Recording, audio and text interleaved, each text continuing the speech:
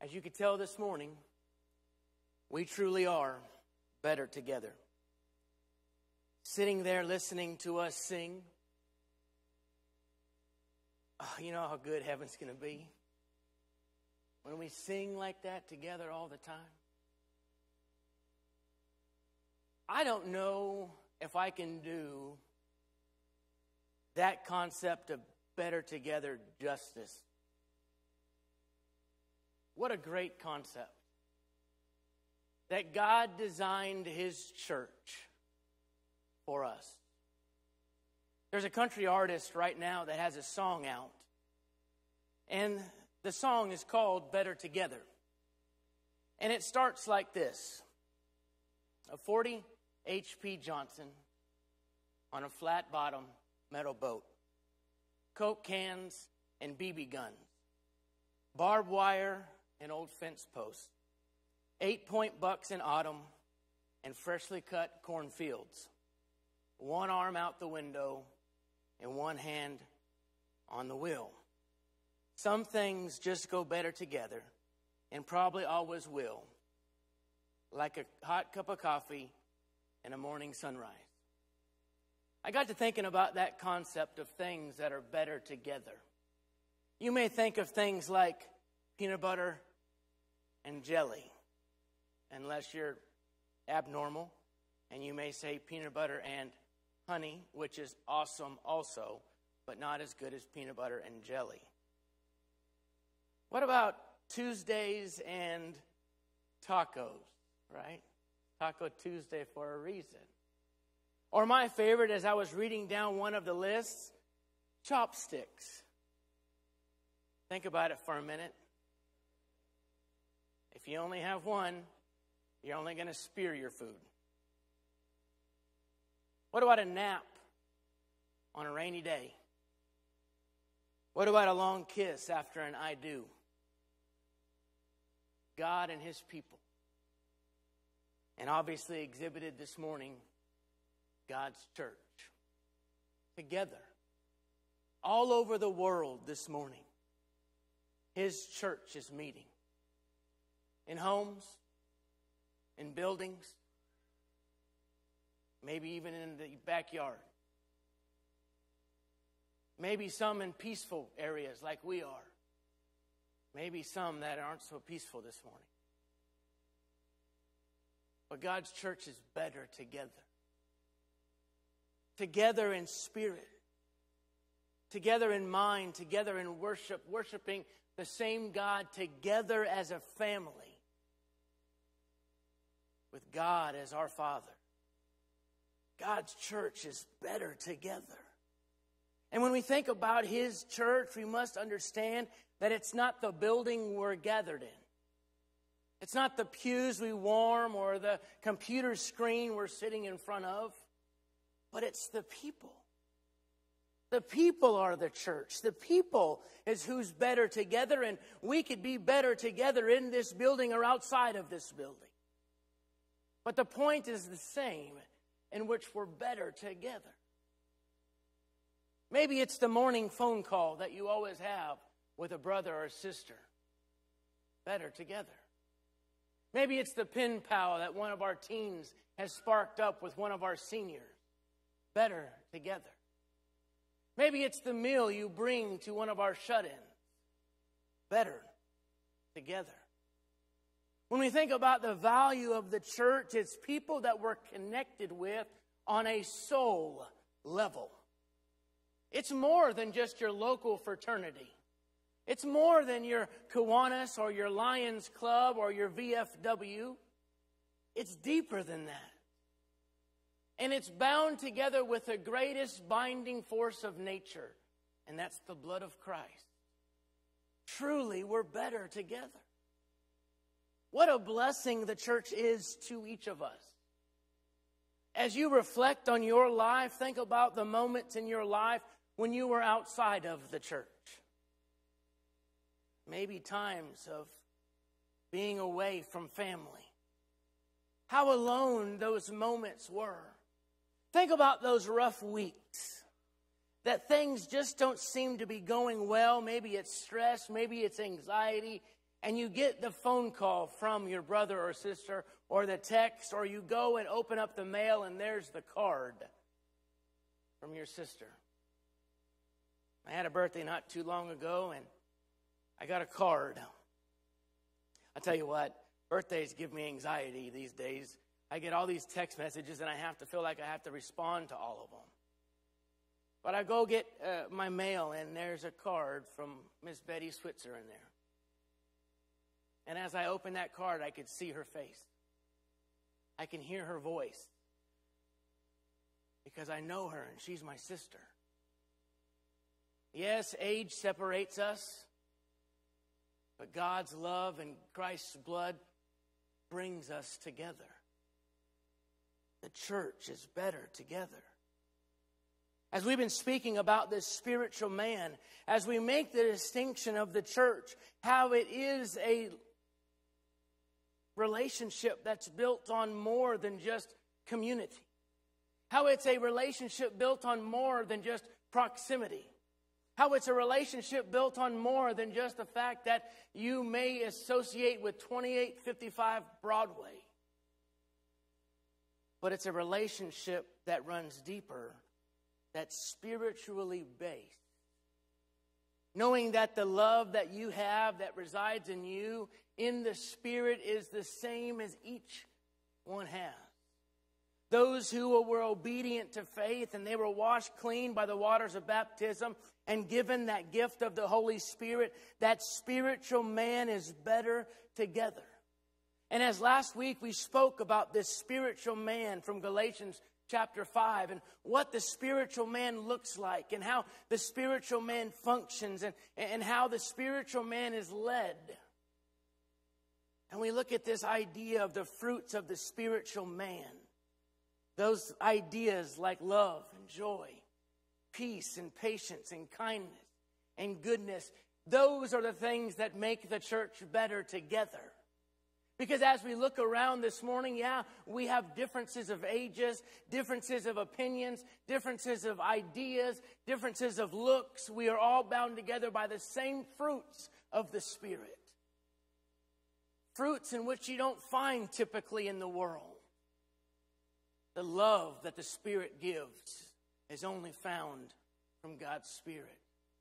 The peace, the joy, the gentleness, the self-control, the kindness, the goodness only comes from that joy we have from the fruit that the Spirit gives us. We are better together. The spiritual man is better together. And I'd like to look at this idea a little closer from a couple different points this morning. We just sang a song, We Shall Assemble. Jed and I get together all week long and we try to hash out worship. And I know some of you may take for granted what happens Sunday morning, what Jed does. Don't take it for granted. The man thinks about all ways of how to wrap worship into a thought to spiritually guide our minds. It's just not picking songs out. So we sat and we were figuring out a song to sing before the lesson. We came up with We Shall Assemble. I want you to be reminded of the words we just sang. We shall assemble. We bring an offering. We sing the song of the redeemed. We shall bow down on bended knee. We sing the song of victory. You notice the binding agent there? The we. We need each other. You can go on and look at several examples of how people need each other. You may have heard of the illustration of the newborn baby being left alone. You may think of the animal kingdom even. How they need each other. How they rally around the weak. Therefore, I want to propose this morning how the spiritual man is better together through Galatians chapter 6. Number 1. The spiritual man is better together because we restore in a spirit of gentleness. We've all been there, right? We've all been at a place in our life where we need to be restored.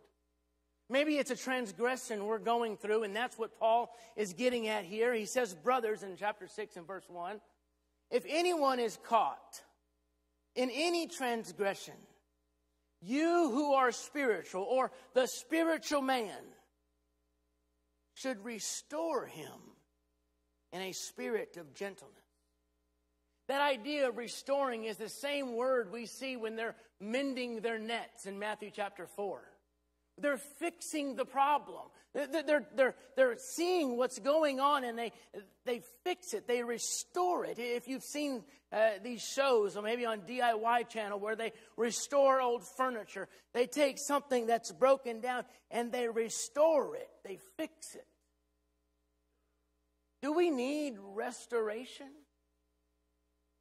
Absolutely. But I love it's not just the fact of restoring, but it's the fact of restoring with gentleness. You think about an old part. You think about maybe old plastic that you need to put back together and how brittle it is, and you have to handle it with care and intricacy. Do it gently. And you restore the relationship. You restore the right way it was. Maybe it's a brother or a sister who's fallen away. Yes, that can happen. Fallen away, and they find themselves worldly living, and you go to them. Restoring in a spirit of gentleness is restoring with one arm around their shoulder.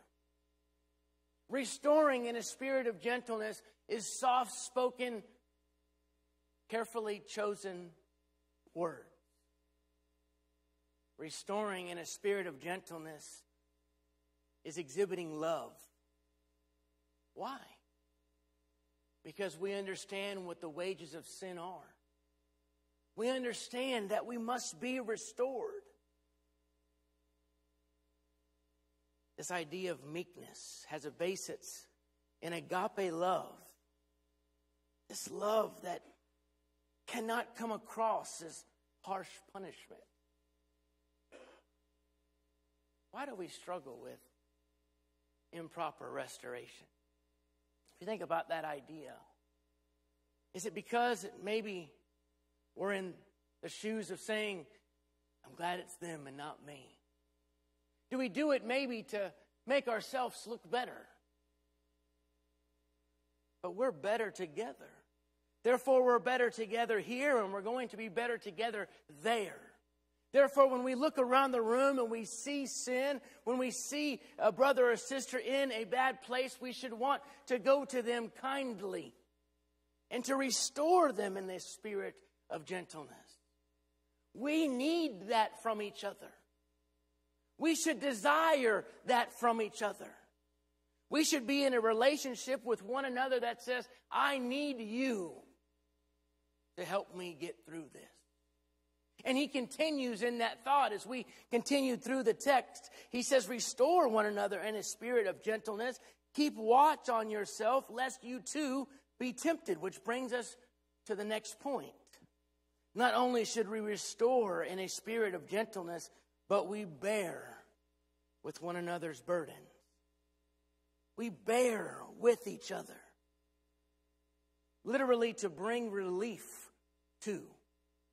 Think about when you bear with something. Maybe it's somebody walking up the staircase with a heavy box, and you offer to take half of it, or to offer to take all of it. Maybe it's a brother or a sister that you see crying, and you cry with them. You know, sometimes I have the fault of always wanting to fix it. Maybe the best fix I can do is what? Simply listening. Letting them dump on me. Letting them say everything that needs to be said without maybe even a solution granted, but an idea of just listening to one another. When we bear with one another, we hurt with each other. When we bear with one another, we cry with each other. When we bear with one another, we pray with one another. We offer help, maybe spiritually. Maybe it's an accountability partner. Maybe it's praying with them. maybe instead of saying, I'll pray for you, praying with them. Maybe even on the phone. I know sometimes our tradition has got us in a weird place when it comes to prayer. But if you've ever had somebody, after you telling them their problem, they stop and they pray with you on the phone, that's powerful. Maybe it's sharing encouraging Bible verses. A lot of you know Leo.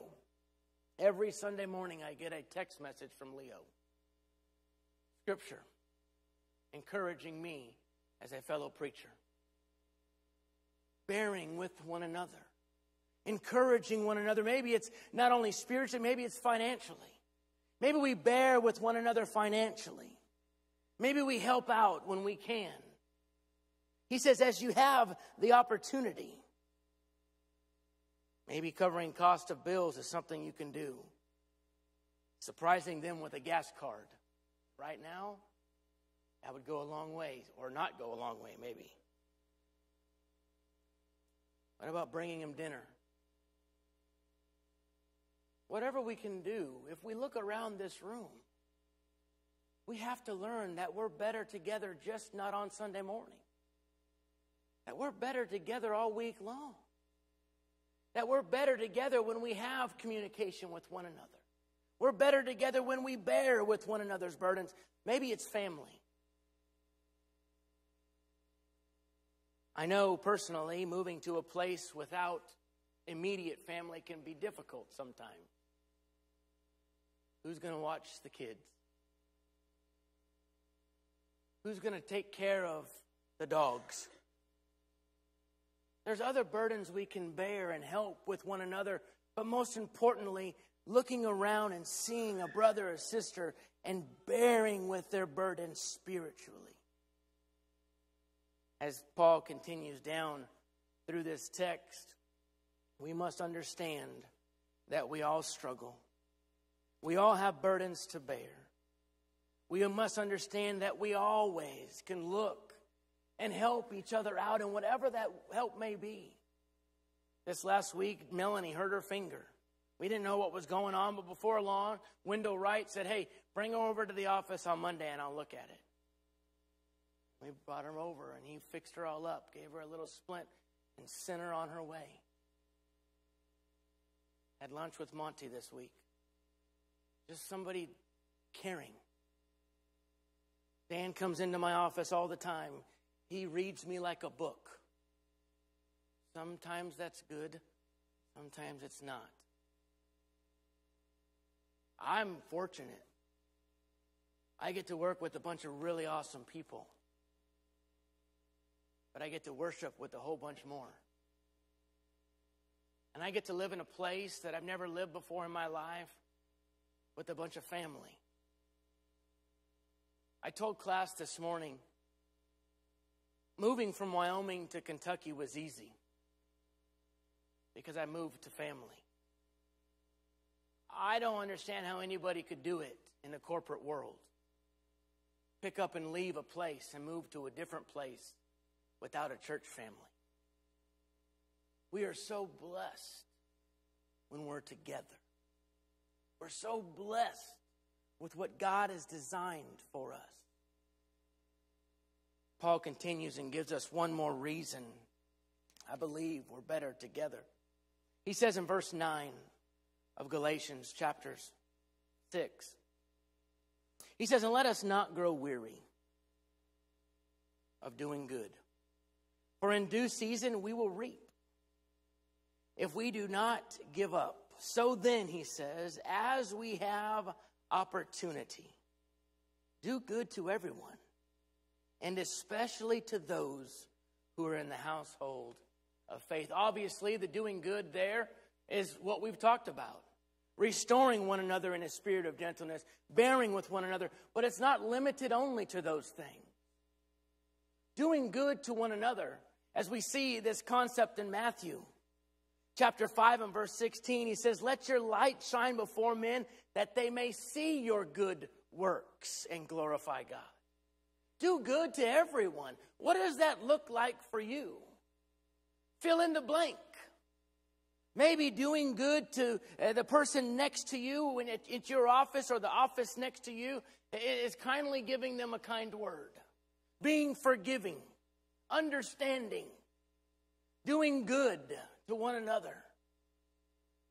We just look at this idea of doing good, but then the idea consistently shows us when he says, especially to those in the household of faith. Do good to one another.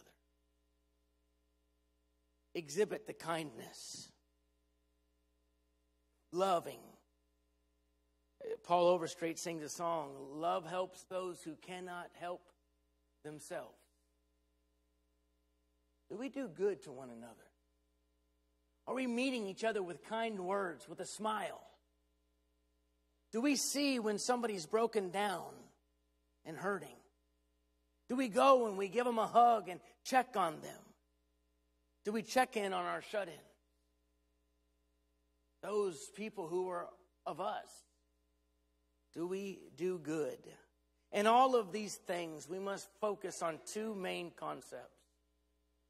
Positive and purposeful interaction.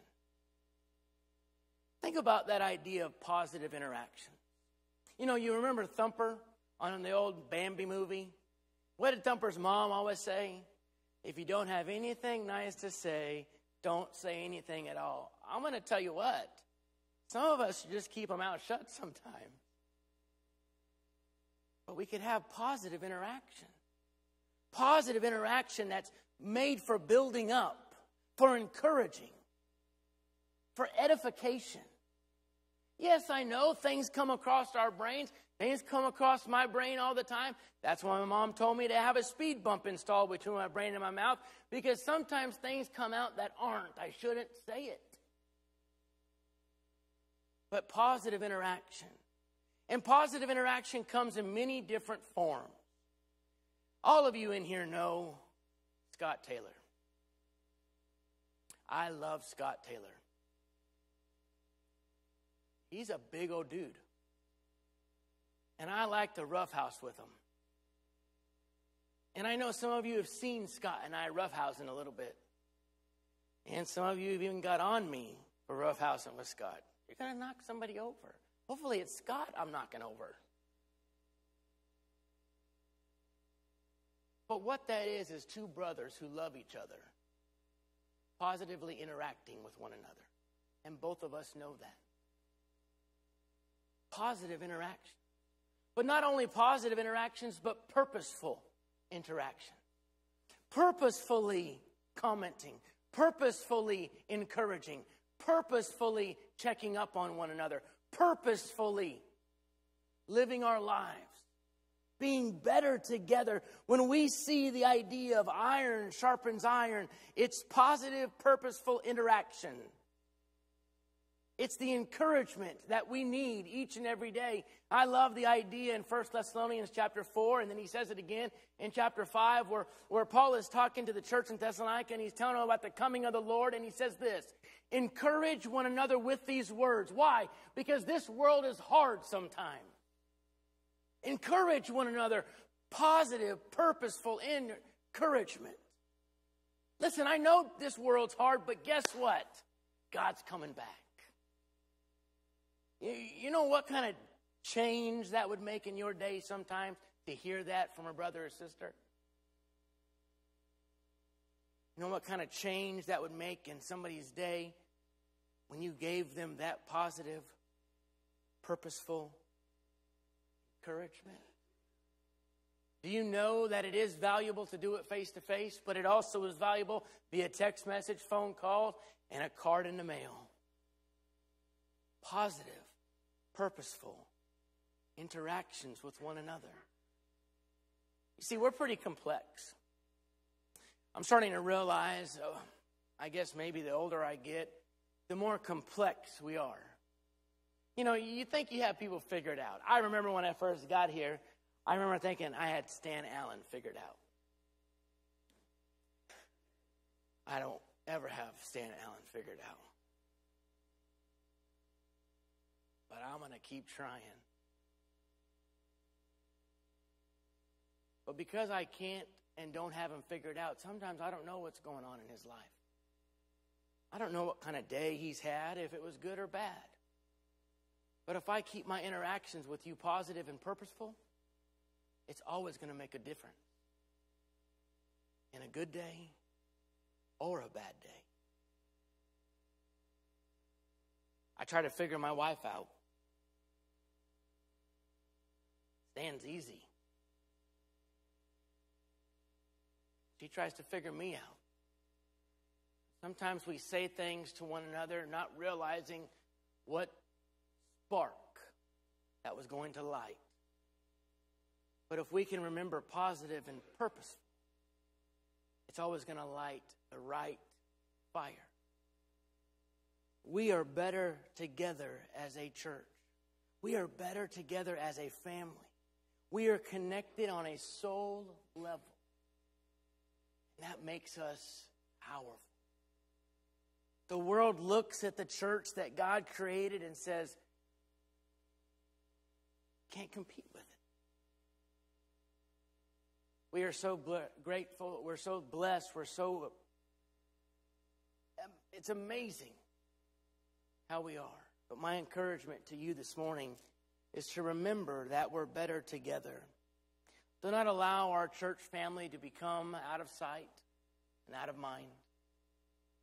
But consistently check in with one another.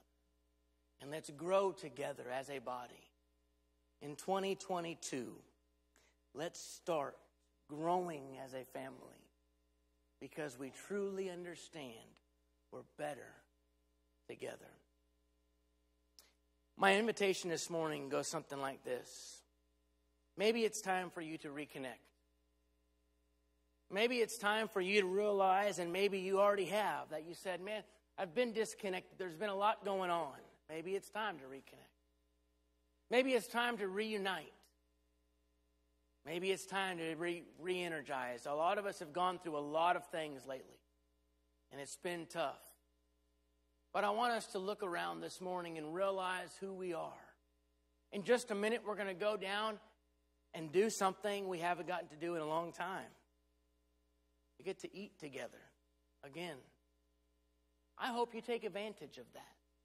I hope you take advantage of the opportunity to call somebody this week, to reconnect with a brother or sister, to check on them, to send them a card, to bring them a meal. Maybe it's the phone call that says, hey, can we bring you a meal? Maybe instead, hey, we're bringing you a meal. And we love you. I hope this year will be a year that we realize and we grow better together. Let's pray. God, we're thankful for your church. We're thankful for the people that you surround us with. Father, we're so thankful that we can be together in more ways than just face to face. Father, help us to realize the blessing we have in your body. Father, help us to reconnect with one another. Help us to learn one another. Help us to encourage one another. And Father, help us to strive to get each other to heaven. We pray all these things through your Son's name. Amen. If you have a need this morning, maybe it is a step in the direction. Maybe it is a confession of sin. Maybe it is a repentance. Maybe it's the morning where you realize that you need to reconnect with this body. Whatever your need may be, now's the time. Why together we stand and why we sing.